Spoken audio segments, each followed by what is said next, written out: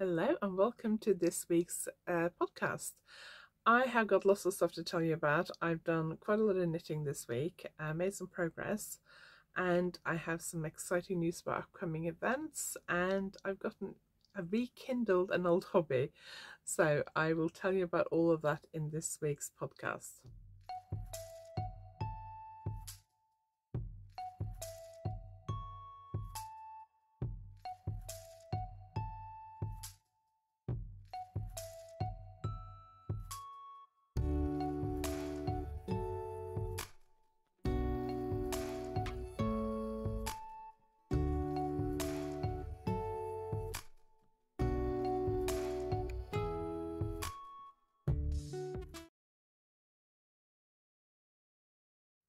If you're new here, my name is Anniken. I design knitting patterns, I teach knitting workshops online and in person, and I sell yarn through my website YarnAddict.co.uk. If you like this video, please give it a thumbs up, and if you haven't subscribed yet, please consider subscribing.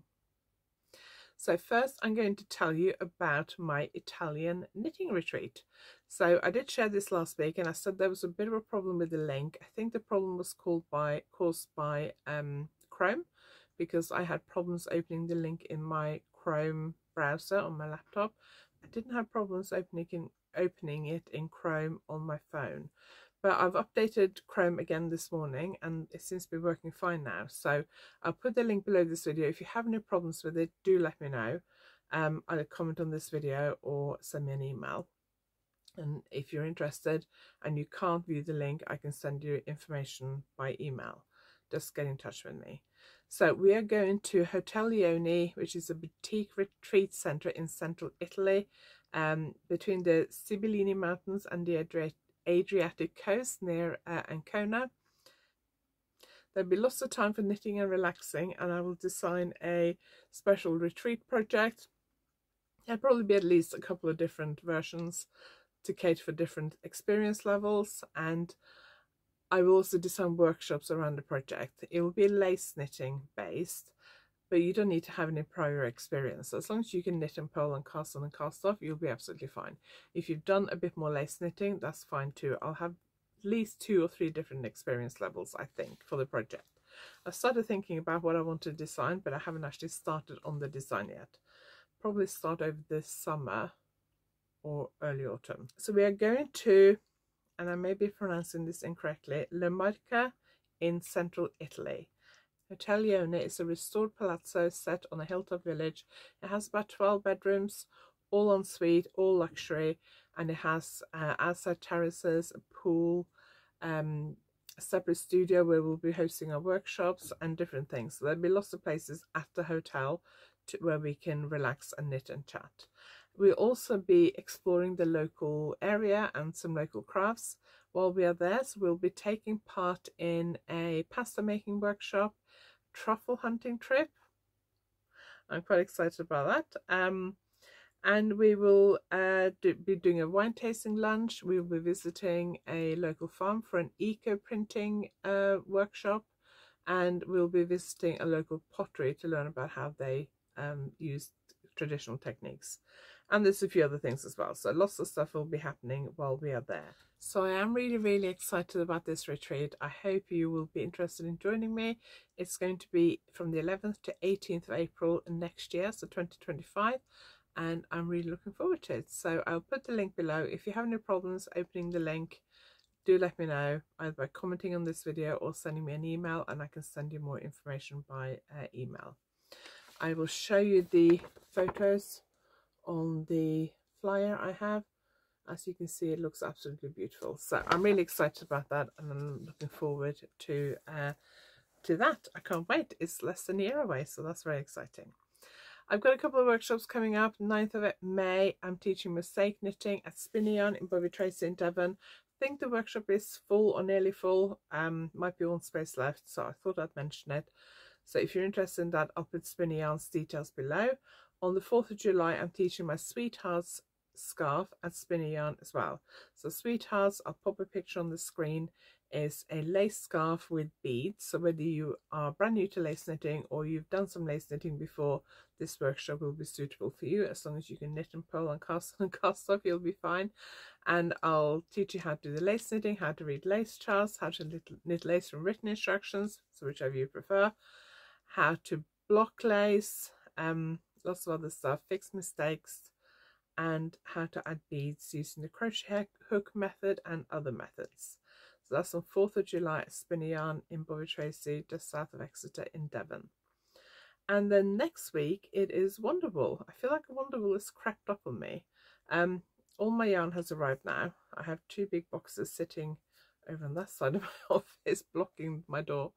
I had hoped to unpack some of it so I could give you a little bit of a sneak peek today, but I haven't had time, and I'm not going to have time this afternoon, and I'm filming this on a Wednesday afternoon, and this video will be going out on Thursday afternoon, so I have to edit it this afternoon so I can upload it to YouTube. So I will show you a sneak peek of the yarn next week.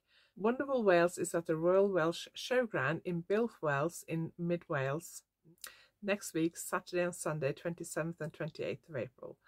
So I'm really looking forward to it. It's the 3rd year in a row I've done it. I used to do it quite a few years ago, and then I had a break for a few years, and then this will be the 3rd year in a row. And I really enjoyed it so far. So I'm looking forward to that again this year. Okay, so let's talk about what I've been knitting. So let's start with a project that's been kind of on hold for a little bit. I was working on this in March when I was in Norway. I knitted on it on the way to Norway and on the way home from Norway. Don't think I knitted a lot on it in Norway, but when I came back I said I had to block it to check whether a detail was working. So I'll show you what I mean. So I have, hang on, you can't see that. So I knitted these kind of flaps on. I will put this on so you can see what I mean. So I knitted these kind of flaps, so they kind of hang down, so they will kind of cover you inside your coat. So if you've got a coat that comes down like that, they will kind of just give you a bit of extra warmth, but I feel like it needs to be wider, so I'm not happy about it. So I am going to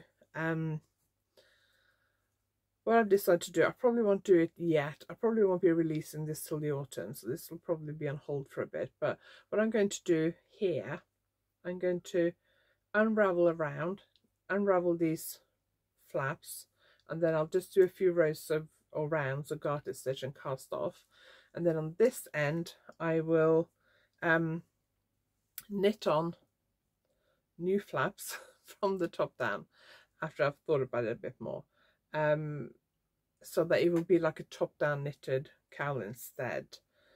And because I have lots of yarn, still got all of that left, and I'll have all of this once I've unraveled it. So I'm not going to rush to do it anytime soon because I have other stuff I want to finish, but because I haven't talked about this for a while, because I've been putting off blocking it, I thought I would just mention it. The yarn is Spectrum Fibre, colour is Love Hearts, and it is the Superwash, I can't read the label because I'm wearing contacts, hang on, what is it, Superwash, yeah, Superwash Merino double knitting. So Superwash Merino DK yarn, and I love this colourway. It's the Love Hearts colourway. So I thought I would just mention that because you may have been wondering what happened to that project. So it's going to be on hold, and I will deal with it when I get time. It's living in my colour clutch. So we'll leave that on my desk actually, so I don't forget about it completely.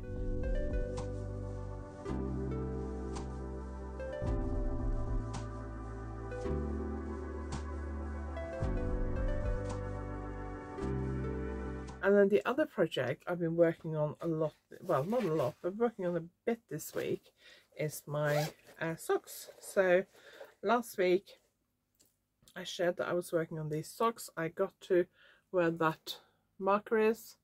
So I've knitted a lot, but I've knitted a little bit. So this is kind of my out and about project, even though it's lace, so it's not super easy, but it's fairly easy because it's very easy lace. So it's like 2, 4, 6, 8 rows of lace, and then it's 4 rounds. So 8 rounds of lace and then 4 rounds of rib. So it's fairly easy to knit on, and we've been out a couple of times, so I've knitted in a couple of coffee shops. So I'm making slow progress. I'd like to get these finished. I assume I'll probably end up taking these to Wales for me next week and get quite a bit of knitting done then. We've got quite a long drive in the car tomorrow, so I'll probably take this with me then and try and work on it in the car for a bit. I'd like to get this finished in the next 3 weeks because I'm going to Norway in 3 weeks, and I'd like to take another project with me to go to Norway. So I wound this yarn a while ago. This is pixie yarn, and I would like to cast this on for socks when I go to Norway. I'm also thinking maybe next week at Wonderwool. There's always times in a show when it's quiet, and I like to have something to knit on, because if you just sit there you just look a bit bored. So at least if I'm knitting, it will encourage people to stop and ask what I'm knitting and look at my knitting and things like that. So I like to have something to knit on, but it has to be something easy that I can just drop. So and I don't have to look at. So I'm thinking a pair of plain socks will be the best.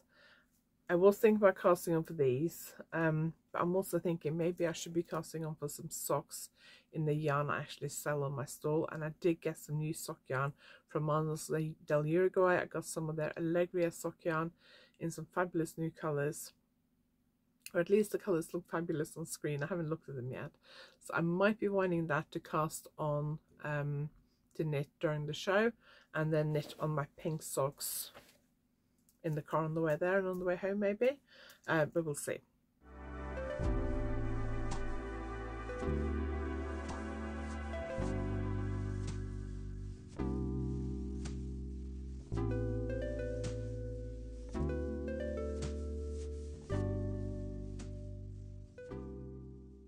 I also have another project I cast on last week. Remember, I finished my pixie cardigan. I've been wearing it a couple of times. I wore it yesterday when I was teaching, and one of the ladies from my workshop yesterday was very interested in the pattern, so I'm under pressure to get that written up.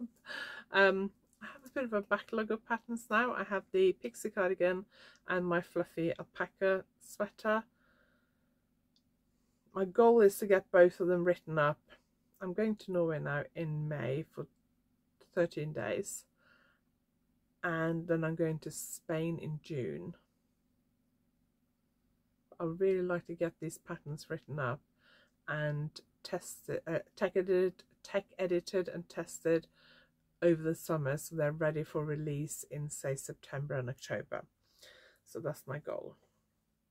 But I don't do very well with self-imposed deadlines. So last week I was waiting for some yarn for a magazine deadline, but it hasn't turned up. So I decided to cast on for this sweater, and I'm really glad I did. I was a bit worried that I would cast on it for a couple of days, and then this yarn would turn up and then I'd have to put it down. But the yarn hasn't turned up, and I made quite a lot of progress. So look how much I've knitted. So I'm really pleased. I'm going to show you the swatch I knitted, this one, because this swatch has been blocked. So this has not been blocked, so you can see it looks a bit not great, because unblocked lace doesn't look that great. So this is what it looks like. Hang on, to make sure I'm showing you the right way up. This is what it looks like when it's been blocked. So I did pin it out the other day. I said last week that I couldn't remember what needle size I'd used for swatching. I think it was 3.5mm, and it certainly looks from my knitted fabric here as if it was 3.5mm. So I just decided to throw caution to the wind and cast with 3.5mm. I probably should have swatched again, but a couple of days ago I did pin out sort of roughly what I had and measured it, and I must admit, width-wise it is borderline. I didn't wet it and block it properly, so it probably will grow a little bit more, but I am slightly worried that it might be a smidgen on the small side, but hopefully not. I might knit a little bit more and then actually pin it out properly, and as if I'm blocking it properly, take this off and put it on barber cord and soak it and block it out properly, just so I can get a good idea of how wide it's going to be and how long it's going to be so far. So I reckon I'm about halfway to the underarms maybe. I'm really enjoying knitting on it. I'm using Yarnaddict, which is a really affordable yarn, and I'm using the Organic Trio, which is 50% organic merino wool, 25% organic cotton and 25% silk, and it has 230 meters per 50 grams. So I'm really enjoying knitting with this. It's lovely and light fabric, and I'd really like to finish this before I go to Norway in 3 weeks. Just 3 weeks and 2 days from when I'm filming this, because then I can take it with me, because I think it would be a perfect kind of spring summer sweater. When I go to Norway, will definitely be spring-like, more spring-like than summer. Here in Cornwall, it's been unusually cold in April. It's been cold, it's been very wet, it's sunny at the moment, but it's really, really cold today. So I'm hoping by the time I go to Norway, it'll definitely be warmer here, but also it'll be warmer in Norway. But Norway can be quite warm and pleasant in May, but it can also be a bit like it is here at the moment, wet and cold. So I'm hoping to finish this so I can take it with me, but we'll have to see how that goes on. This depends on what happens with magazine deadlines. So last week I put this in my Hohi leather tote bag, but I moved it into my colour clutch. No, this is my glamour clutch. This is my colour clutch.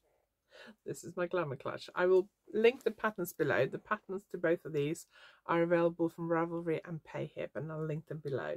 These are knitted in Yattergarn as well. So you got to choose between a stranded colourwork one. This one does have optional beads. Can you see those? And this one has beads. Both of them knitted in Yattergarn. I have the clutch frames and the felt that I use for the lining. I have those for sale on my website, and I will have them also for sale at Wonderwool next weekend. So I will have beads and the yarn for this. I won't have this purple colour because when I ordered it, it was either out of stock or I forgot to order it. So I won't have this purple colour. But last week I put this project in my Hohi & Co. Leather tote bag, but it was a bit small for that bag because it's bigger, and I needed to take it with me somewhere, so I put it in here so that I could just transport it a bit easier, because I threw this into another tote bag. But it's getting a bit big now. It still does fit in there, but I have to kind of squash it in a bit, especially because I just started my third ball of yarn, so that's taking up quite a bit of space. So I think I'm going to move it back into my Hohi & Co. bag when I go back downstairs after I finish this.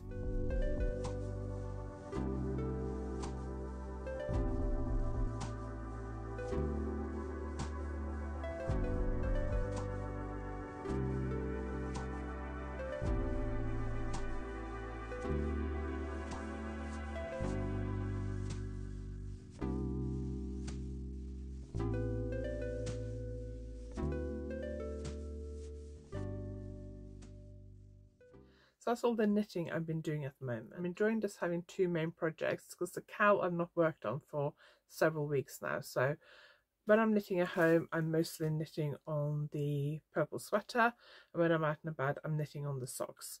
I do have to knit some swatches. I spent some time over the weekend knitting some swatches for a design submission, and I have another design submission next week. Plus some yarn has just arrived for a magazine design for one of my sample knitters. So I need to knit the swatch for that this afternoon, so I can write the pattern tomorrow and send off to her, because I'm going to post the yarn tomorrow. So I will hopefully make quite a lot of progress on that purple sweater this week. I'm hoping before next week's podcast I will get that purple sweater to the underarms at least, maybe further, but we'll see. You may remember last week I was talking about the socks that I'd knitted for my husband, the socks that I'd finished. It was a Norwegian company, Dalagan sock yarn, DK sock yarn that we bought in Norway when we were there for Christmas. I finished those last week, and I talked about it last week on the podcast, so you may remember that if you watched last week. And I did shadow wrap heels for the first time. I've done fish lips kiss heels once, and I wasn't that happy with them, and I understand they're similar to shadow wrap heel, but because it's over 2 years since I did those, I can't remember how I did them and how similar they are to shadow wrap heels. But I was feeling quite bad because the first heel on the heel on the first sock was really bad. I really wasn't happy with it. I should have unpicked it and redone it, but I wasn't happy. And there were a few gaps and things, so I recorded a video where I own up to my bad heel, and I showed you how I fixed it, or how I tried to improve it. But that was out on Tuesday this week, and I was going through my YouTube comments this morning, and I saw a comment, and I can't remember who it was who said this, but they said that they had tried the shadow wrap heel and had similar problems to me. So at least I feel better, because then I know it's not just me, that other people have problems with this heel as well. So let me know if you've tried shadow wrap heel. It's a form of short rows, or let me know what your favorite short row heel is. I rarely do short row heels because I don't like them. I've tried a few different short row heels now, and I'm never 100% happy with them. So I might try and do German short row heels again. Or I might just give up on short row heels and stick to my normal afterthought heels or gusset and heel flap. Anyway, the Tuesday video this week was how I improved, or tried to improve and fix this shadow wrap heel. This heel on the second sock, which I think I said last week, was much better. So it's definitely a case of practicing makes, if not perfect, at least better. I may try shadow wrap heel again on the pair of socks, but I don't know yet. The socks I knitted were DK, so when the yarn is a bit thicker, it's easier to see mistakes. I might try it on a pair of 4-ply socks, because the yarn will be a lot thinner, so mistakes will be less visible. So I might do that at some point over the summer and see if I can get a better result. But if you want to see how I own up to my bad heel and how I fix it, that video was on my YouTube channel on Tuesday, and I will link it below this video, and I'll also link it at the end of this video. Another thing I want to share, which I've had this book for a while and I keep forgetting to share it. So last year I was approached about contributing to a new book. So this is 100 Knitted Tiles by David and Charles. So David and Charles is a publisher. They're actually based in the county next to where I live, in Devon.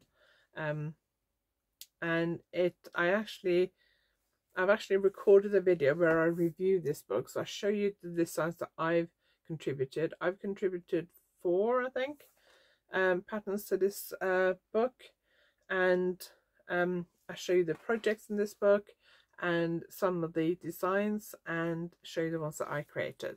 So there are some projects in this book. So that is one of my squares. The squares are all really different. There is lace, stranded colorwork, mosaic knitting, slip stitch, intarsia. It's a huge variety of different things. There are projects in the back of the book, and they are, let me just show you quickly. So there is a bag. I've got to be careful with books, I don't show you the actual pattern. And there's a cushion and a throw and a needle case and a cushion, a lace cushion. I did actually create a lace cushion, but that was probably a bit too similar to that one, so it didn't make it into the final book, but that's fine. So I created 3 or 4 lace squares and 1 mosaic square. So there are 100 squares in total, loads of different designers. Some I've heard of, some I know, some I don't know, some are new to me, and it's a really fun book. You can do a lot of stuff with these squares. You can use this as a kind of stitch dictionary. All the squares are charted, and some of them have written instructions as well. So you can use it as a stitch dictionary, or you can just use these squares and make like a blanket. You can use them and expand them and make like a shawl or a scarf. You can make some of the projects in the back of the book, or you can use those projects but swap out the squares for other squares. All the squares are supposed to be the same size. We were told how big they had to be. There are some shapes in here as well that are not squares. There is a hexagon, I think that is, and I think there's a triangle as well. So I'm not quite sure why, because my brief was squares, but they're all fantastic. Loads of different techniques. Oh, there's a circle as well. Just want to see if I can find any more photos that shows more of the squares. So that is another photo. That one there is mine. So this is available from bookshops now. It's definitely available in the UK. I don't know if it's available in the US or other countries. I have an Amazon affiliate link, which I'm going to link below. An affiliate link just means that if you choose to purchase through that link, I will get a few pennies, which I'd really appreciate your support. If you do want to get this book, if you would use that link, that'd be great. But it is available from other places as well. So I've seen it in Waterstones online, for example. So if you do a search, I'm sure you'll find it other places as well. So it's 100 knitted tiles. They've also previously done a book called 100 crochet tiles, and loads of other books as well. I contributed to another book by them a few years ago. That was a sock book by Lynn Rowe. So I'm going to link this book below. The video where I talk about this book in more depth and share the squares I contributed to that book, that video will be out on Tuesday. I've also gotten back to an old hobby this week. So I'm not going to show you the details now because I'm saving that for a separate vlog, which will be out in a few weeks' time. But I decided in January that I wanted to get back into spinning again. One of my friends and neighbours is into spinning, as she goes to the local spinning group, which meets once a month, and she's been encouraging me for a while to get back into spinning. And in January I decided I would get back into spinning, but I knew I couldn't go to the group in January, February and March, so the first time I'd be able to go would be April. So I kind of kept putting it off because I was just busy with other stuff. And then finally the spinning group was on Saturday, so finally last Friday I got my wheel out. I cleaned it all up because it was filthy, and I oiled it, and I had to change the dry band on it, and I sat down and I thought I would just pick it up where I left off and I'd be able to spin yarn instantly. It would be just like riding a bike. Famous saying, it's just like riding a bike, you get back up and you know how to do it. Well, that was not the case when it came to spinning. I really struggled on Friday, and I'd already told my friend I was coming on Saturday, and I was really worried about it because I thought I can't do it. I couldn't even treadle. So the pedaling, the action with your foot, if you don't know anything about spinning, that's called treadling, and that's what makes the wheel go around. And I couldn't even do that. It just wasn't working. And then when I finally managed to do that, I couldn't get the fibre to actually attach to my leader. So you tie a piece of commercial yarn to your bobbin, and then you just start spinning onto that, and then it pulls it onto the bobbin. And I just couldn't do it, and I don't know what was wrong, but I couldn't do it. So I practiced quite a bit on Friday. I spun some really thick and lumpy yarn, and I pulled off a little bit of a sample of it and kept it.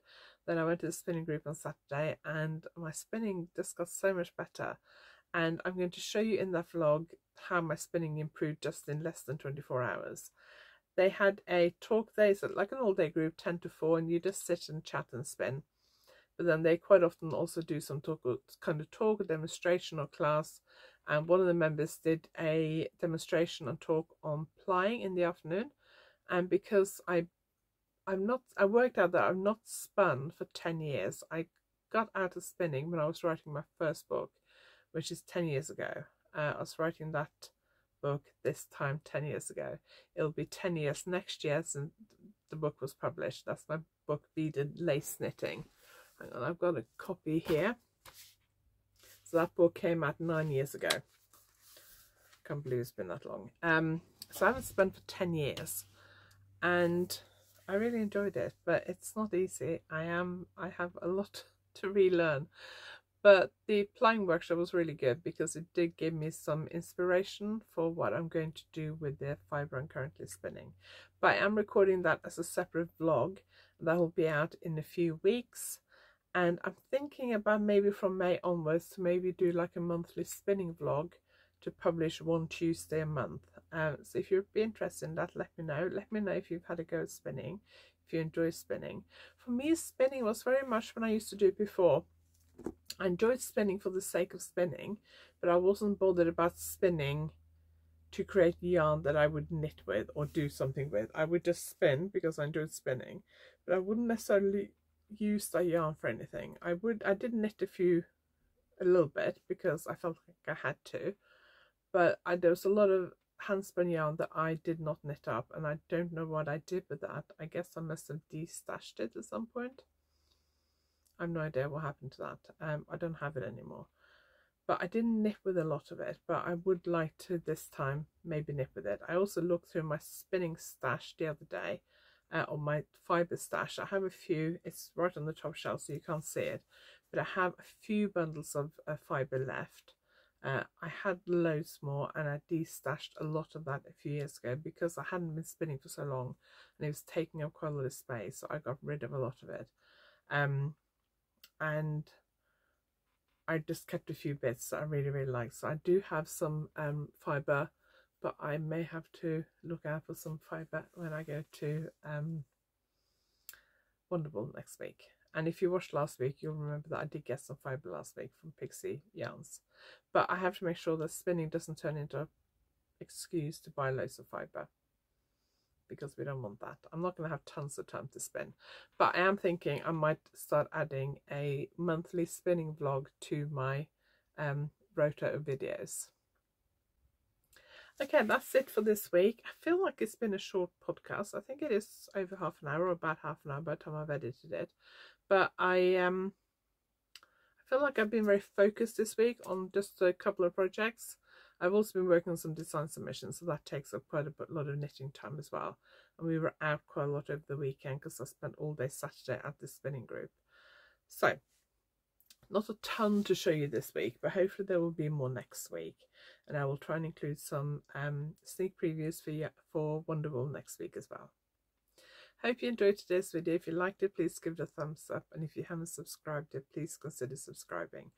I checked earlier and I am 25 away from 3,000 subscribers. So I would love to get the 3,000 subscribers by the end of April. So if you haven't subscribed, please consider subscribing. It doesn't cost you anything, but it helps me a lot. The more people subscribe and watch and like and comment, the more people see my videos. So it would be really helpful. Also, let me know if you're new here or if you've been watching me for a while. Especially if you're new, let me know, introduce yourself, say hi in the comments, and let me know what videos you like watching. If you've been here for a while, also let me know what videos you've been watching. I've got a few videos I recorded for my Tuesday videos. So at the moment, on Thursdays, I'm trying to do a podcast, and on Tuesdays, I do some sort of other video, either a pattern, where either I talk about a pattern I've got coming out, or I review a knitting product or a yarn, or I do some kind of vlog or a tutorial. So I've got videos now scheduled till I think the first week in May. I need to record next couple of weeks. I need to record enough videos, so I have Tuesday videos scheduled till the end of May, because I'm going to be away for part of May. And I'm trying to get the Tuesday videos done ahead of time, so that if I have a busy week, I don't have to stress about filming 2 videos. I can just focus on the podcast. So let me know what you think. Share your views in the comments below. Thank you for watching, and I will see you next time.